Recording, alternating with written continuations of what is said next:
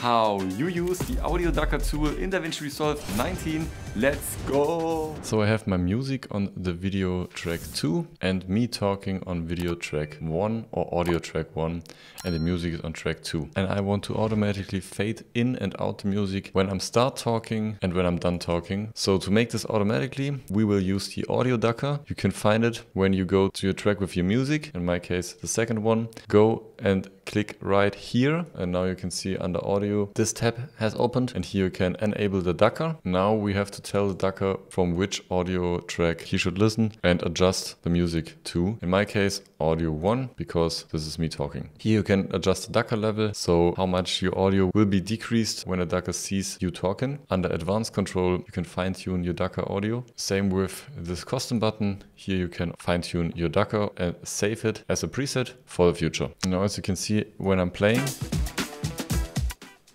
How to set up DaVinci Resolve to do voiceover in the Fairlight page. Let's go!